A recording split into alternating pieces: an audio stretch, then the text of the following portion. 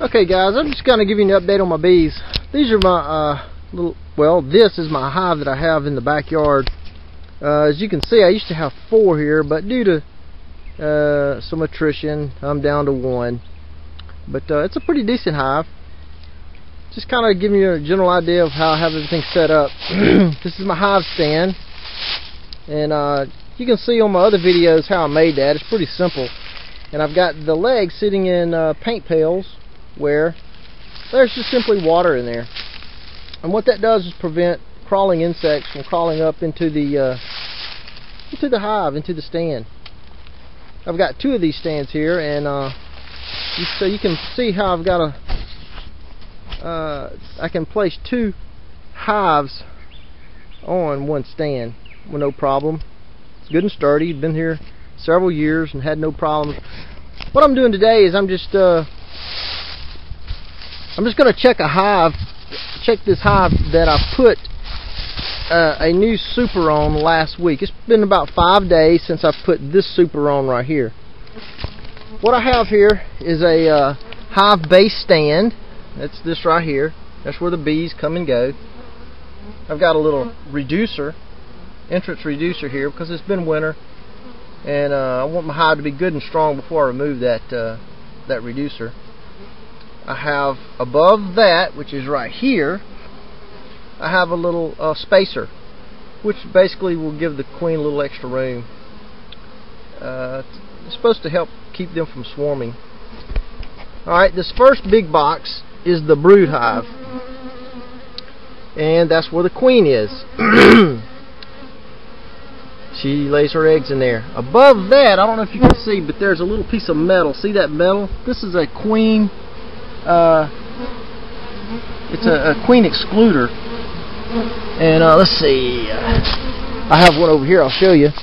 This is a queen excluder right here.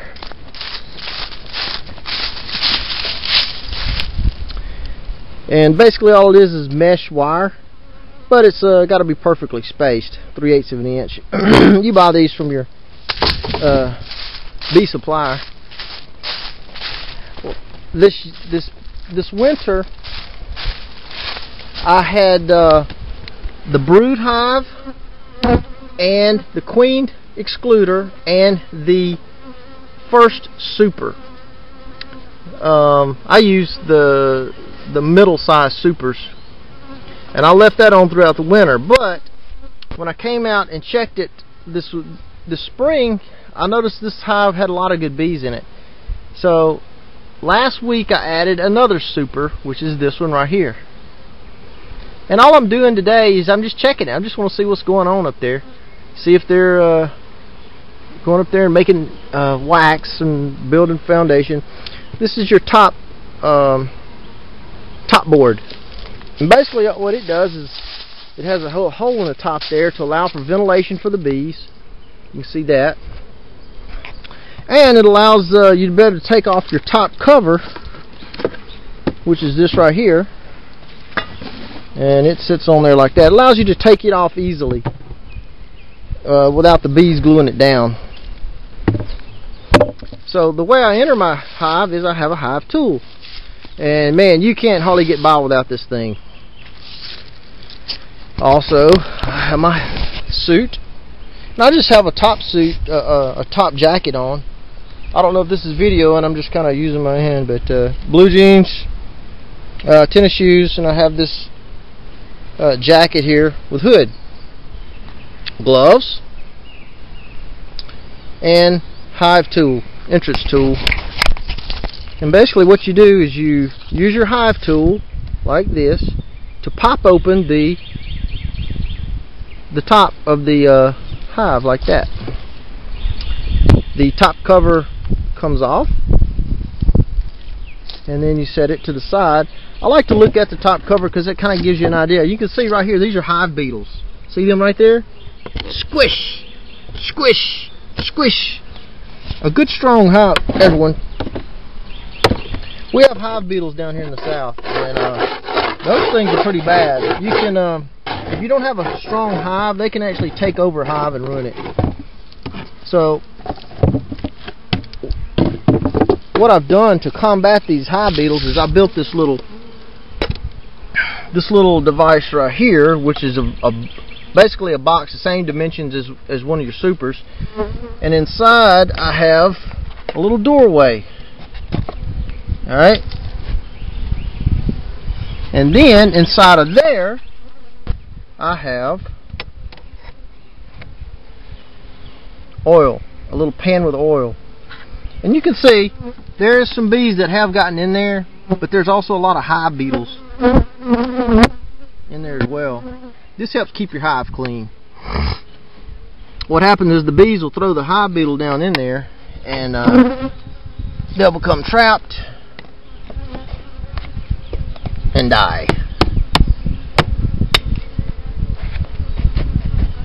That's all that is. Now, what I'm going to do here is just kind of look. One thing I've learned is using these, I've been using these plastic frames here. I really like the plastic frames. And these things are super handy. They're nice, they're clean. The bees take to them also. You can see where they've already started doing a little work on these. Although, I don't see what they've drawn these out yet. So,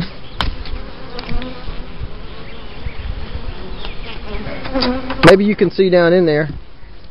See how good these bees are, boys? Just good and thick.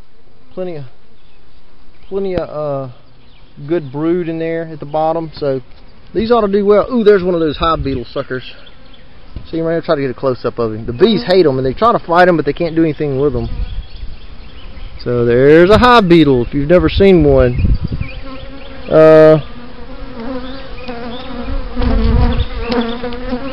I hate those things too.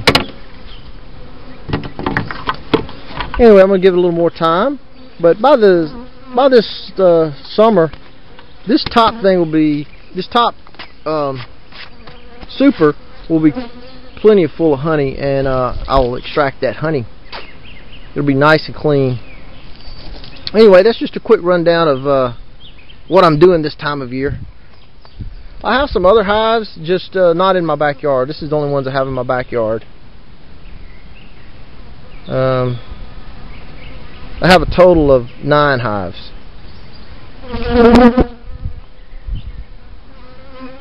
I need to get, I want to get 3 more hives for here. So this is middle of March, and this is basically when they swarm around here. So I've got my eyes and ears open for swarms, and I've got everything set up so that when a swarm does happen, I'll try to catch them. Alright, thank you for watching. Happy beekeeping!